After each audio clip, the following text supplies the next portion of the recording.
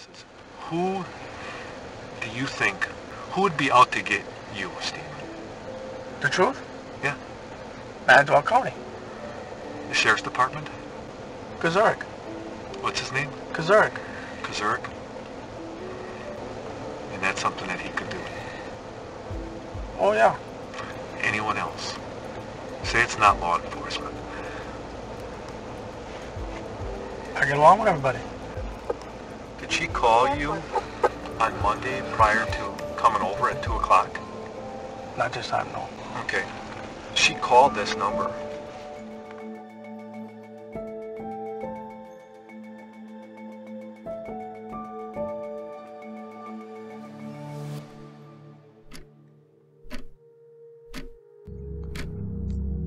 You had, I think, said that on Halloween you see Miss Halbach walking towards your Uncle Steven's trailer. Yes.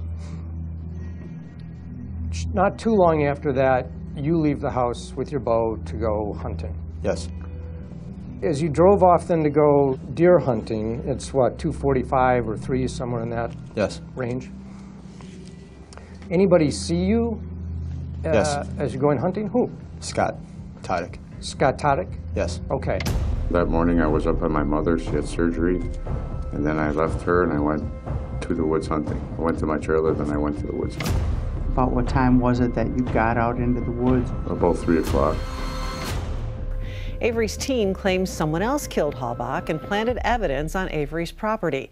They say they have new witnesses and evidence. The 46-page document filed today asks the state to grant Avery either an evidentiary hearing or a new trial.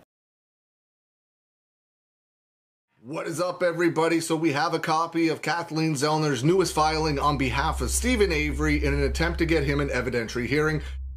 Greetings, everyone. The state has presented an argument designed to obfuscate the significance of Mr. Avery's powerful new evidence That Bobby Dassey had the opportunity and is directly connected to actually murdering Teresa Halbach and to planting the forensic evidence to frame Steven Avery because he was observed pushing Teresa Halbach's vehicle, which contained her blood spattered in the rear cargo area and door, onto the Avery salvage yard in the middle of the night, planting it where it would be easily discovered. Nantucket County Sheriff's Department, this is Carla. Can I help you? Carla, I don't know if this good information, bad information. Who do I talk to about this, the girl that's missing from Hilbert? I can have you speak with my shift commander. Can you hold on a moment? Thank you. Sure.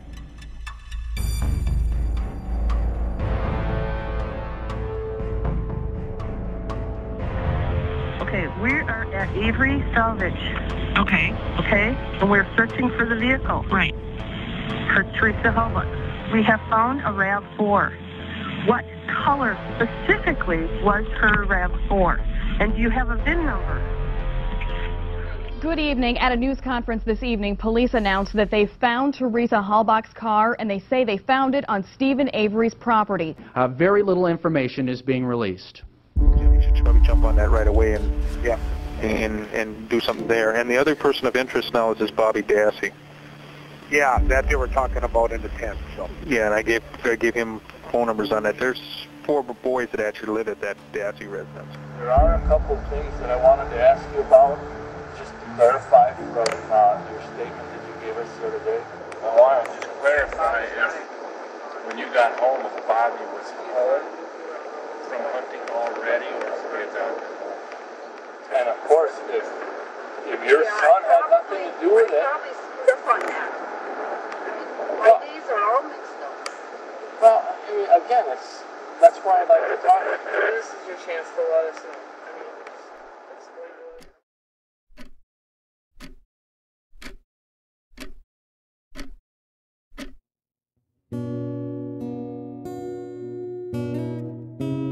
Motive evidence was established by the defendant's pornography collection. Opportunity was established by the simple fact the victim visited the defendant's neighborhood. Here, Bobby's possession of the victim's vehicle is much more powerful evidence of a direct connection to the murder. The state claims that Dassey's pornography of young females being tortured, mutilated, and otherwise abused is simply too mundane, too vanilla, too boring. You know, to me, the The Valley CD is significant, talking about all the imagery that was found, and many had been deleted, but in the fact that Kratzmas held it, and even went so far as calling everything found on Brendan's computer not relevant. We've gone through this very, very extensively and in a lot of great detail. And someone made the comment, I wonder whether Kathleen Zellner is actually watching foul play. And wouldn't that be wonderful if she actually is?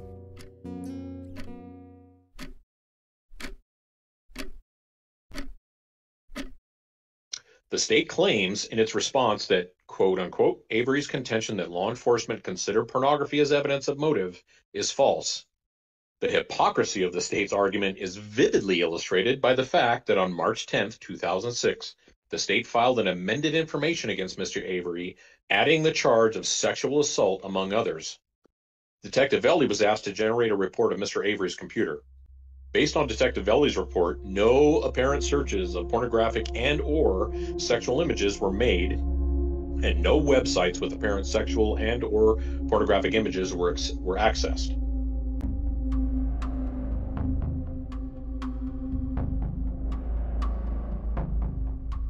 The state argues that Bobby's searches did not reveal things closely mirroring the crime, contending, quote unquote, Avery fails to point to a single image or search for someone who was shot. The state is wrong. Mr. Avery did, in fact, provide this court with specific searches about, quote unquote, someone who was shot, and searches for a, quote unquote, gun to head.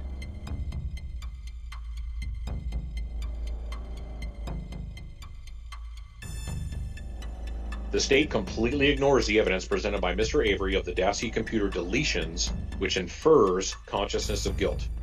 Significantly, many of the Dassey computer searches had been deleted, and only some of those were recovered, which leads to the question of who in the Dassey household deleted the searches, and why were those searches deleted before Mr. Avery's trial. Blood, body, bondage, bullet, cement, DNA, fire, gas, gun, handcuff, journal, RAV, stab, throat, and tires. In its response, the state only refers to Detective Velli's word searches for news, body, journal, and cement. However, the state chooses these few cherry-picked words and ignores the rest to minimize the importance of the word searches.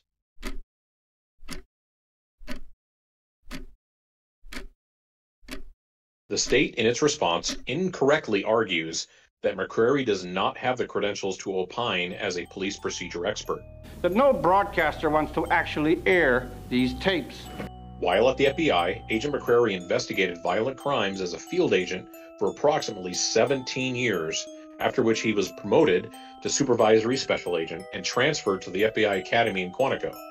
The videotapes alert us to how viciously casual and eerily recreational was the manner in which these depravities were undertaken.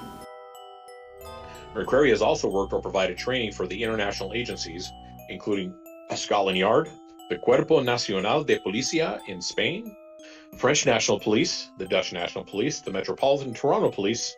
And that's one reason why the thought that outside the courtroom any of this should be seen so horrifies us. Motive can manifest itself after the crime when the perpetrator is reliving and fantasizing about the crime. Everybody knows that about serial killers. It's a terrible verb to use in the circumstances, but they wanted to relive the moments.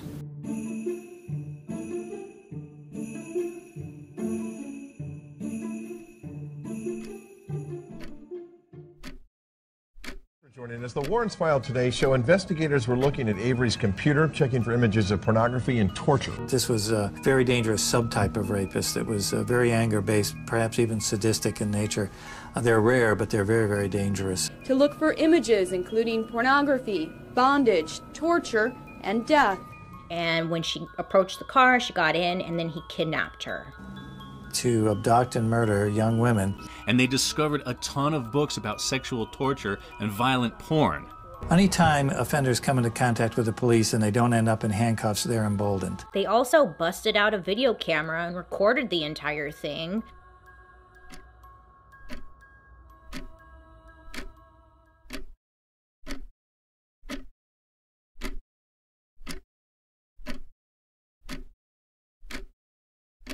The state, in its response, completely ignores and or overlooks the expert opinion of Dr. Burgess, who provided expert deposition testimony in a Wisconsin premise liability sexual assault case. The state ignores Dr. Burgess's qualifications and publications. It's not easy butchering people. It's hard work. Physically and mentally, I don't think people realize you need to vent. You know, there's a lot more like me. What would these two guys talk about? Dr. Burgess has been qualified as an expert in the areas of child pornography, crime classification, offender typology, rape victims, rape trauma, and serial offenders. Very frightening. I mean, they were very disturbing. It's no other way of putting it. And actually, there were some people that couldn't look at the crime scenes, and they were not invited back. So that was a test that you had to really pass to be able to be part of their team that was going to be looking at profiling. And that made sense. That made sense. You certainly could not do profiling if you couldn't look at the pictures.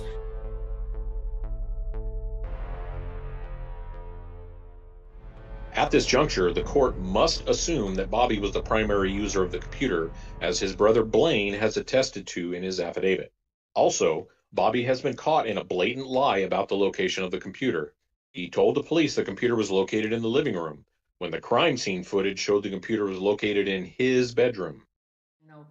The statistics are they only catch about 64% in each state. Well, that adds up over and over and over. So that's why they have so many unsolved cases, or cold cases as they call them.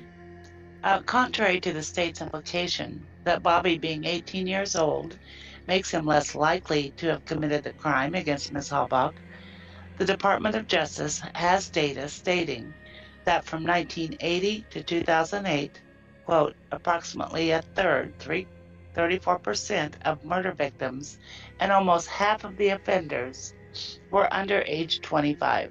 I think that the question is, well, how do they get into that state? What is it that gets them there? Is it just being in the situation with the victim?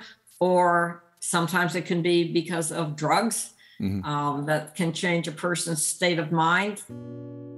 Dr. Burgess notes in paragraph 15 of her affidavit that not only did the examination of the Dassey computer reveal significant searches for teenage child pornography, but also contains conversations between Bobby and 14 and 15-year-old girls which have explicit sexual content. According to Wisconsin Statute 948-12, each image of child pornography can be punished as a separate count of possession of child pornography and can be punished by up to 25 years per charge. Each image. That's very important. See, to me, that's a very significant, and this is the reason I bitched and griped so much is that, you know, after Fassbender got the Billy CD, and they didn't ask any real questions. But it should have been a much stronger, say, look, we got some problems here with what we found on that computer, and we need some questions answered. They didn't do any of that. Nope. They should have opened a new case, for God's sake. Yeah, because any crime involving a child, somebody liable. Yeah. Well, none of that, but it's a must. You can't just blow it off. Yes. You must investigate. So. Wouldn't that be the FBI? Compulsory. I would have to assume that DCI has an IED department, and I think it would fall to them first to investigate why this was not pursued by one of their own agents. A rare announcement from the state's top cop. He says the Department of Justice agents failed to follow up on tips about child pornography suspects. One of the tips involved a man later accused of sexual assault of a child. I'm not sure whether Mystic Jinx is aware of the article, but there was an issue regarding a lack of investigation by the Wisconsin law enforcement officers on other cases involving pornographic material on computers, a failure to act. And the question has to be asked, why did they do that? It has been known by everybody and their brother that this issue existed of ignoring possible, child sexual assault stuff, but nobody has come out and said anything about it in terms of law enforcement activity, nor has anybody come in to investigate it. This clearly is a way to obfuscate material that is potentially very, very damaging to their star witness, Bobby Dassey, and they deep sixed it. There's a crime sitting right in front of them, and they're still refusing to look at it. We also had to move forward when they retook that computer. Good point, Jack. Good point. Right. They, as far as I know, Kathleen has never been given the results of that second forensic search. Not that we're aware of, yeah. Nope. I don't think so. Dr. Burgess wrote in her affidavit, quote unquote, "It is not unusual for an organized offender to try to cover up his fantasies by deleting files from a computer." Now what should happen is you're going to get a list of files on the computer, actually a list of files and folders. Bobby had human fingernail scratches on his back that he claimed were from his puppy.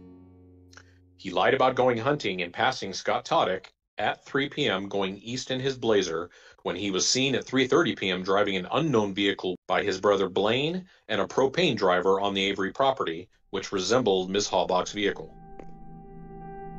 Ms. Halbach's RAV4 was seen by witnesses parked at the turnaround in the direction Blaine saw Bobby driving. Nobody else saw them during this critical time period. They were on the property. They had access. One of them was directly contradicted by an independent witness.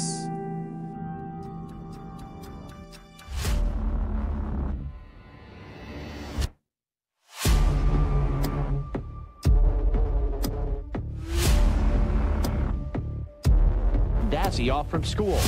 This man, John Lurquin, saw a car like Teresa Halbach's on Halloween Day. Did it look like it was going into the Avery Auto Salvage area or out of the Avery? It was leaving.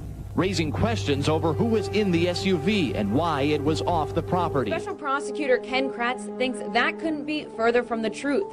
Kratz, who's been in charge of the investigation from the beginning, says there was no opportunity for anyone to plant or taint evidence. The vehicle, Ms. Halbach's vehicle, when found on the Avery residence, was basically left intact.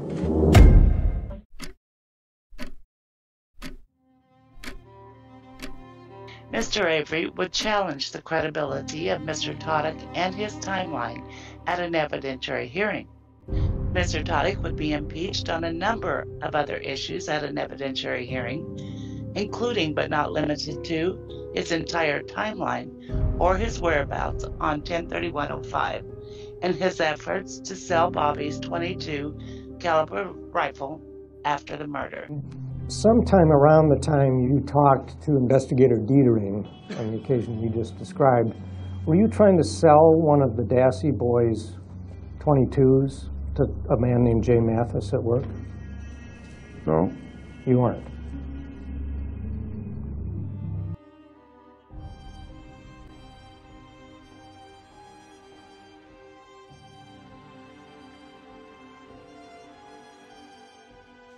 This, if they accept as truth what Sawinski said, Bobby or whoever, he named Bobby, that needs to be resolved in a hearing. I don't know any other way you can say, they can just say, oh, well, it doesn't matter if Bobby was pushing her car. They're just doing it, they're just saying, well, it doesn't really matter. Doesn't mean he committed a crime. Well, he had access to her vehicle.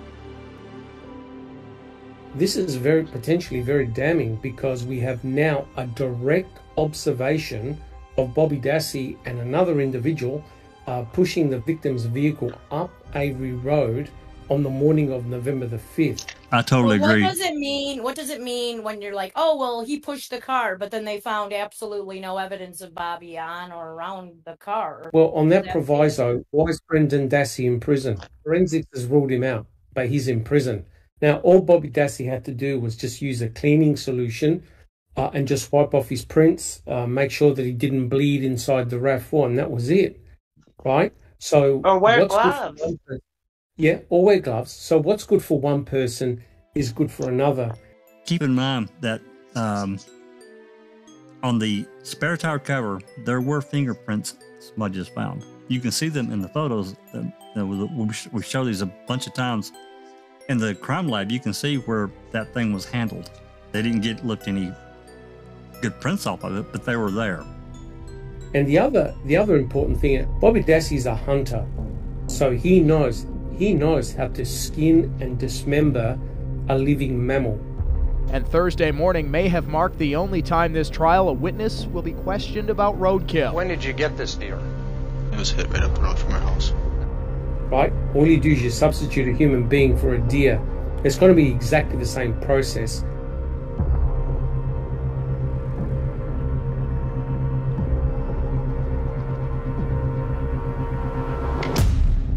Go ahead, Susan. I was just going to say, and if Budig and Strang had the Bailey CD and the Sawinski evidence, or the phone call, there could have been a very different outcome at trial. Absolutely. 100% agree with that. Yep.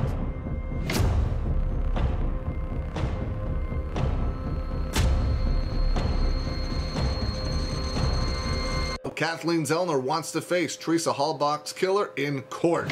Sexual assault was Bobby Dassey's motive, according to Kathleen Zellner. Without question, Steven Avery never used Bobby Dassey's computer. They're talking about that because of all the computer searches and things that were found on the computer. It's absolutely crazy. If you're not familiar with the case, go check it out.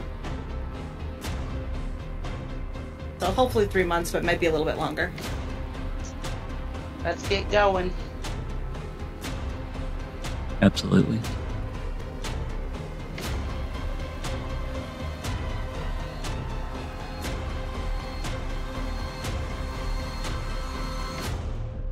Why is she starting up with Scott and Bobby again? Well, it's going wherever the evidence is going.